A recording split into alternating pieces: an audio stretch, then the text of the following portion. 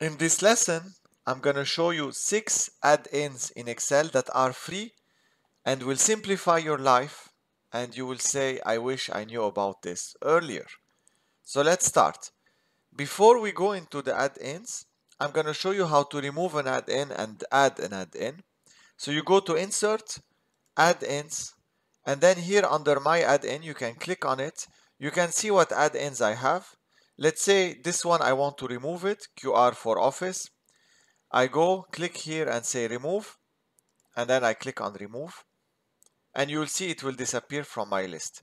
If I want to add it again, I will do insert add-ins, get add-ins, and then I'm going to write QR for Office. I click here to search for it, I find it, and I say add, and then continue. If you go here to add-ins, my add-ins, you will see that it appears again. Now let's start with our first add-in. The first one is called, if you go here, Visio Data Visualizers. So you can see it here and you can also see it here. So I can click from either places. Let's say I click from here and then I add a chart. It will tell you here at the bottom, continue without sign-in preview. So if you don't have a school account or a work account, you can use this and it will still work. What does it have?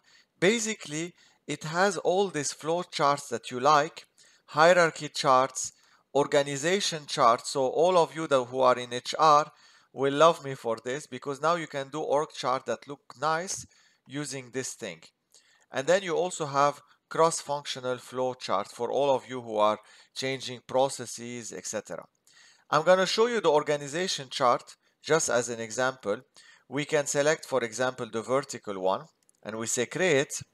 We can also make this a bit smaller so we can see. And as you can see, I have some data behind it. So let's put it here. Let's move the data in a little bit to the right, and let's make it a bit smaller. As you can see, I can change my data set and update my chart. So for example, here I have Sergio Udinese. Let's assume that there is a position under him that is vacant.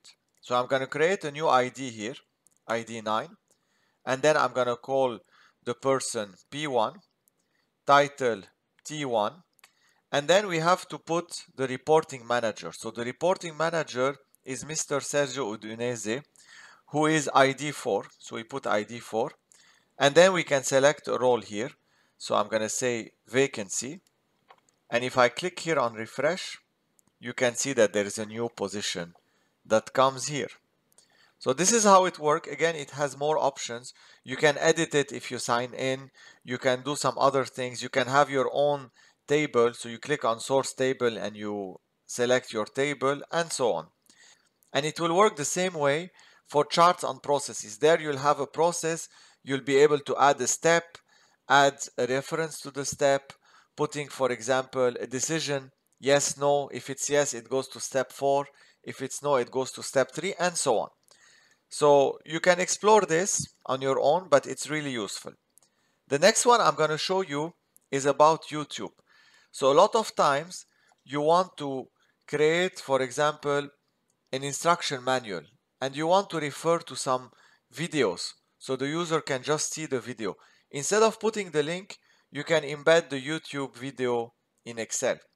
And for this, you go to Insert. There is an add-in that you need to add the same way I showed you, which is called Web Video Player. So we click on it now because we have it, and we say Add. And it's very simple. You can see here, I just have to put the URL. So I'm going to take this URL here that I have. I'm going to paste it here and say set video. And as you can see, I get a video. So I can play the video, I can do anything, I can make it smaller, and so on. So for example, I can embed it here in my instruction manual, and the person can see it. So this is the second one. The third one is, again, for a lot of you who are in HR. It's about infographics and people. So if you go here, you go to add-ins. A lot of you, if you have newer versions of Excel, you will see this thing called people's graph. If you don't have it, again, you can go search for it and add it. So here, if you can see, I have some people chart. I can see average clicks per day. I can see downloads, visits, etc. And then you can see it will automatically make it in a chart. Now, if I want to have my own data, I'm going to say attended and not attended. Let's say here I have 500 people, here 245. Can come, I can click data, select your data. I select it and I say create, and automatically you will have it. You can also change the title here. You can say attendance, and then automatically you will see that it will refresh. Other options you have is here under settings. So either you change the type, so I can change my type like this, or you can change your theme, so you can change the person. As you can see, these are different themes that you can select from lighter to darker. And then you have shapes. So instead of having people, I can have dresses, watches, money, diamonds, for example, and so on. Next, we're gonna go to maps. So a lot of you want to represent sales data in a map and so on. And I have a video, I'm gonna put a link in the description so you can see it. But there is another way using Bing Maps. So for this, again, insert add-ins.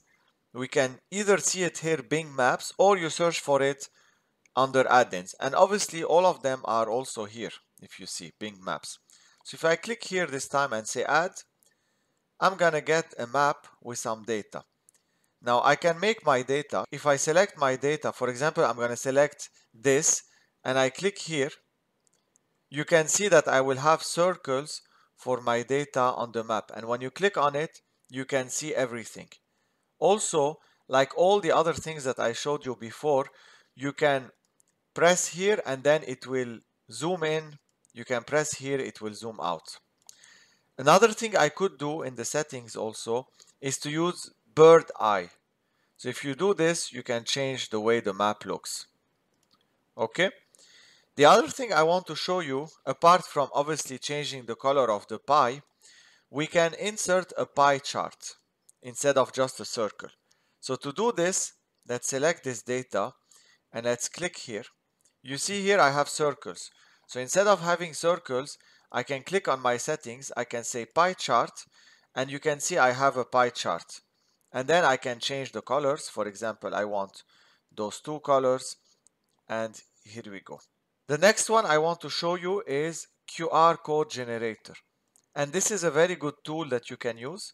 So let's delete this and remove this chart.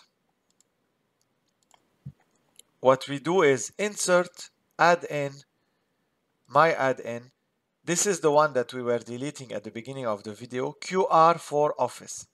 So QR for Office, you click on it, add, and it's very simple to use.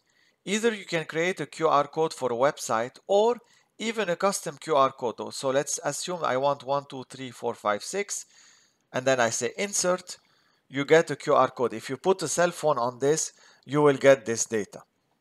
So this is for QR code and it could be very useful to create this.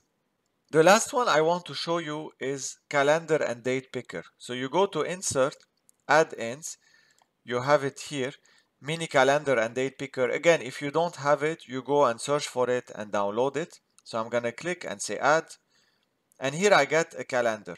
So if I click on any cell and select a date, the date will come in the cell. So that will avoid you making mistakes, picking dates. When you have a project plan, you can look at a calendar and start putting the dates instead of using your phone to see on which day a date falls, etc. And you have some nice options also. So for example, I want to add the time here. This is the current time. You can play with the formatting of it. You can highlight, for example, a range of cells and so on. And if you don't need it at the end, you can just click on it and then delete it and keep the data that you have. So I hope you enjoyed this lesson, and I hope those tools will be useful for you at work. I'll see you in another lesson.